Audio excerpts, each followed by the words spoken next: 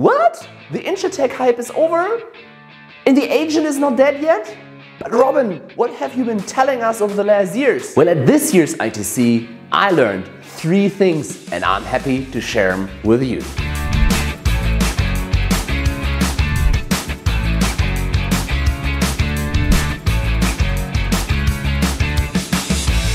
So we are super exciting to be official partners of this year's InsurTech conference in the beautiful and exciting city of Las Vegas.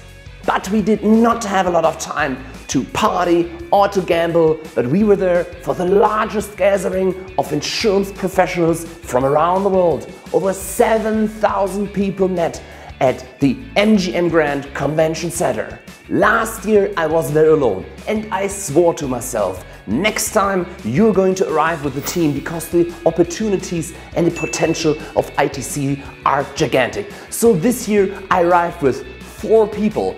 We had Ben, our cameraman, thank you very much. We had Michelle, Aaron and Jamie, who did an amazing job supporting digital scouting on the ground. And for ITC 2020, I'm even thinking about getting more people on board. So what makes ITC so special? You have the opportunity to meet the movers and shakers, the thought leaders, the influencers, the decision makers from the insurance industry from all around the world in one place. A lot of meetings are pre-scheduled, scheduled, but also random meetings on the hall floors. People you did not talk to for a year or half a year, you can meet, you can talk to.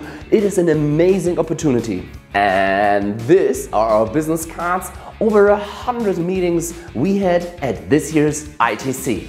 Out of these 100 exciting meetings, I was super happy to meet finally the team of Glassbox and InsurTech that has come on the radar over the last few months. Also Bold Penguin, I really love the marketing and videos you guys are doing, and I finally got what your business model is, super exciting. And I was super happy to meet the sales and investor legend Carsten Maschmeyer. And one thing about ITC, you have a ton of meetings and you don't make it to everybody because you're running around trying to find your next meeting partner. So I'm super sorry for everybody I missed, it's totally my fault. One thing we should not forget, that even though the ITC is super exciting with panels, with keynotes, with a lot of meetings, we all still need to work on our day jobs we have back home. So besides meetings, panels, keynotes, you have a lot of calls and mails to answer. So ITC is super exhausting. Despite of a ninja rockstar team we had on the location, I still was exhausted all the time, even though I skipped all parties, well, almost all, and it was the MGM Grand and ITC coffee that made me survive those 3 days. So here are the 4 things I learned. Trend number 1. First, the InsurTech hype is over. But what does it mean? Of course, InsurTech startups are continuing to contributing to the insurance industry. Insurers are still looking for innovations and new use cases, business cases, technology and partners around the world.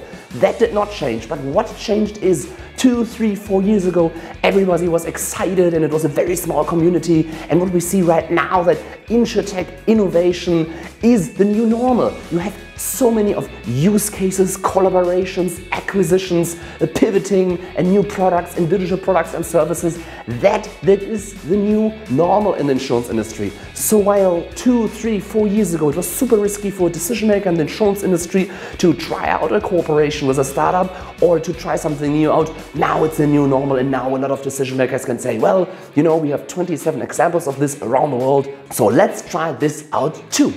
Trend number 2. Another topic that was around the halls of ITC is the agent and broker is not dead yet. No, no, no, no, no, no. Only because a lot of InsurTech and incumbents are re-evaluating their distribution strategy and coming again to brokers and agents. This does not mean that brokers and agents do not need to change.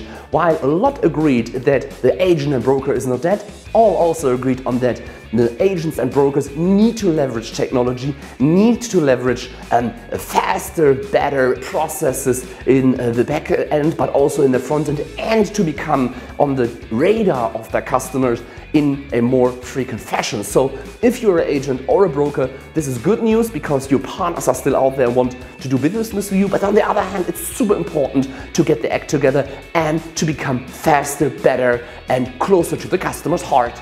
Trend number 3. The next trend is the pivoting of a lot of InsurTech startups from B2C to B2B or B2B2C. This does not mean that the incumbents have won and now have a new pool of service providers. Trend number 4. There are a lot of attackers out there still wanting to acquire the customers cheaper or to cut down the combined ratio with applying new technology. So it's still possible that some incumbent or some startup or tech company or reinsurer pop up with a new solution, crushing and disrupting the industry. Another topic was how to use attention hacking as insurer or as InsurTech. So attention hacking can increase the effectiveness of sales managers managing agents and brokers out there in the field. It can replace the strategy and processes of jumping into the car, driving around, visiting agents and brokers and drinking their coffee. Actually, it's a good strategy to replace the KPI of visiting your agent and broker with the KPI of reaching the agent and broker. And there are a lot of tactics and tools out there how to do it. The main strategy, in my view, is to build up your sales managers as mini influencers in their agent and broker community, and on the other hand, give your agents and brokers the opportunity, the tools and tactics to build them up to mini influencers, micro influencers in their respective communities, so that they don't need to run around and run after each customer, but that they are actually in a position where the customer comes to them. And attention hacking can help to share the stories of an incumbent really pushing forward to do the best for employees, agent brokers, and of course the customer. So the death of the hype, the survival of the agent, B2B2C, and attention hacking were the 4 trends of this ITC. One last thing I would like to share. A big thank you to the ITC team, Samara, Karibo, Jeff, for letting us be there and to provide one of the most exciting platforms for decision makers, movers and shakers, influencers and thought leaders from around the world to come together and to exchange best practices and lessons learned. Thank you very much, and let's hear what Aaron has to say.